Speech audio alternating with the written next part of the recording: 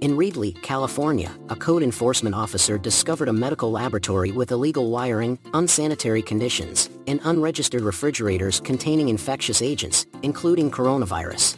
The lab, owned by Prestige Biotech Incorporated, a company registered in Las Vegas, was reported to the FBI and investigated by federal, state, and local authorities. However, no evidence of criminal activity or a threat to public health or national security was found. After the lab was shut down and the mice euthanized, an article was published claiming that the lab had genetically modified mice to carry the COVID-19 virus, which sparked fears and conspiracy theories online.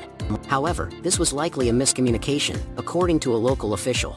The lab was examined by a veterinarian who determined that the mice were not injected with any infectious agent and were only used to grow COVID-19 antibody cells for testing kits. Despite this, concerns and anti-Chinese sentiments were fueled online.